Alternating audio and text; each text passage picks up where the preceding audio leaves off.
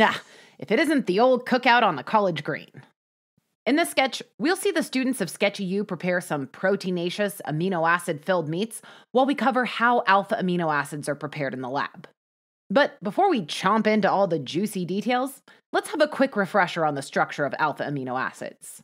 These molecules consist of a central alpha carbon, which is almost always chiral. Glycine is the exception, but don't worry about that for now. Anyways, the alpha carbon is bonded to a hydrogen, a carboxyl group, an amino group, and an R group. That's the side chain that determines the amino acid's identity. When scientists want to make these molecules in the lab, there are two main methods they use: the Strecker Synthesis and the Gabriel Synthesis. Thankfully, you don't need to worry about memorizing every single bond that breaks and forms during these processes. Instead, just focus on the overall idea of each synthesis. We'll start with the Strecker Synthesis, which we've symbolized with this Striker brand grill. This synthesis is a bit simpler and more elegant than the Gabriel process, which is why the Striker grill is simple but sleek. This process starts with an aldehyde and ammonia reacting. So Al's hiding behind the grill with a bottle of ammonia cleaner. Stealth cleaning wouldn't be my first choice for extracurricular fun, but to each their own. Anyways, the ammonia in this first step usually comes from ammonium chloride salt. Then on the aldehyde, the identity of the R group determines the side chain of the amino acid and therefore which amino acid is ultimately made. Okay, so maybe Al needs a little more practice at stealth cleaning. Always look before you spray, kids. All the same, Al attacking himself with ammonia should help you remember that in the first step of the Strecker synthesis, ammonia attacks the aldehyde's carbonyl carbon to create an imine. See that I mind the grill apron on the guy next to Al? He may be weirdly possessive of his hot dog flipping responsibilities, but he's also a nice reminder of imines. Next, the guy who minds the grill is being attacked by a cyan bird because once an imine forms, its central carbon is attacked again, this time by cyanide, which is present in the reaction solution as either potassium cyanide or sodium cyanide. This cyanide attack creates an alpha-amino nitrile, but don't sweat remembering that name. The important thing is that this molecule consists of a chiral carbon atom bound to the amino group from the ammonia attack, the new cyano, or CN group, a hydrogen, and the initial aldehyde's R group.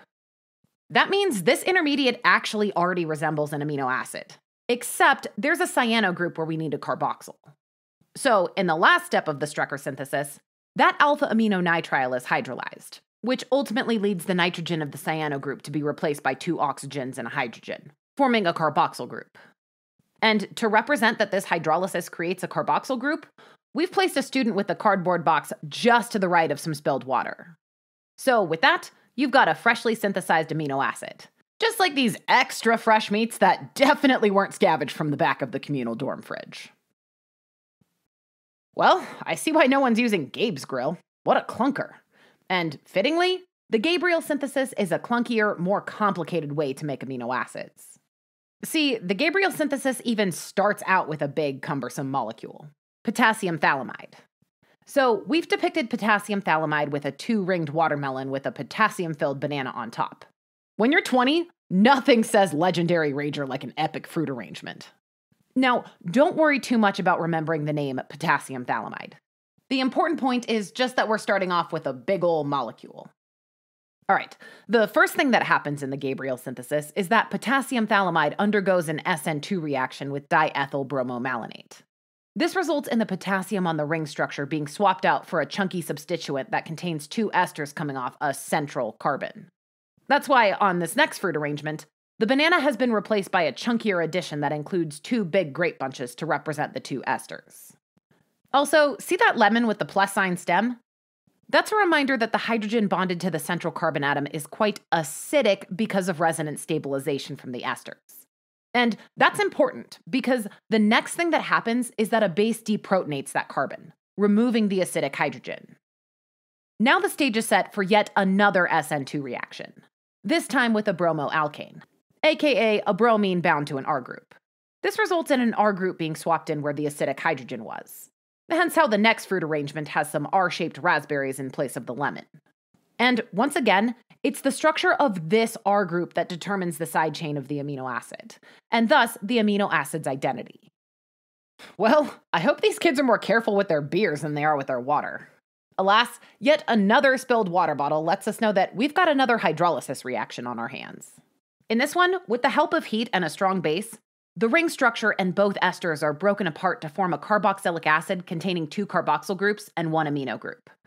So, to symbolize the carboxylic acid leaving the ring structure, we've separated a fruit skewer from the ring-like watermelon and placed it on a plate.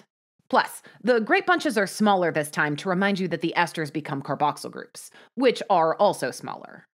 And also, there's 2 cardboard boxes down below to help you remember that these are 2 carboxyl groups. And finally, we've placed a proteinaceous sausage link on the plate to serve as a reminder of the amino group. Gotta love the good old sausage-grape combo. Okay, at this point, we've got a molecule that almost resembles an amino acid. But we need one of those carboxyl groups to magically turn into a hydrogen. Well, poof! Just like magic, the final step in the Gabriel synthesis is a decarboxylation, which you can remember by this smushed cardboard box that's been, well, deboxed. So, on the plate above this box, one of the small grape bunches has been replaced by a plus-shaped toothpick as a reminder that one of the carboxyl groups is replaced by a hydrogen during this decarboxylation. Like any decarboxylation, this all happens with the help of heat. And now we've got a proper amino acid, which means we've finally made it to the end of the Gabriel synthesis. Again, don't sweat all the little details here. The most important thing is that you understand that this process starts with a large molecule that then undergoes a series of substitutions and decarboxylation to become one of the amino acids we all know and love. Now, the last thing to remember about both the Strecker and Gabriel synthesis is that they are not stereospecific. That means they'll create a racemic mixture of L and D amino acids. And that explains this punch mixture filled with L and D ice cubes. You know, I was suspicious about the lack of booze at this party, and for once, I can't fault the kids. They're gonna need the alcohol in their stomach to kill whatever was growing on last semester's pork chops. All right, the Strecker synthesis is simple and sleek. It starts with an aldehyde condensation where ammonia and cyanide attack the aldehyde's alpha carbon. Then, the resulting aminonitrile is hydrolyzed, which causes the cyano group to be replaced by a carboxyl group, creating an amino acid. The Gabriel synthesis is a little less to the point. It starts with a double-ringed potassium phthalimide molecule, which undergoes 2 substitutions and a deprotonation to form a structure with the future amino acid's alpha carbon bonded to a 2-ringed constituent, 2 esters, and an R group. Then, the structure is hydrolyzed and decarboxylated, which removes the ring, breaks the esters into carboxyls, then replaces 1 carboxyl group with a hydrogen. Only then do you have an amino acid. Okay, as much as I love Angry Birds, moldy meat, ammonia in my eyes, and complicated biomolecule syntheses, I think the faster we end this one, the better. See you next time.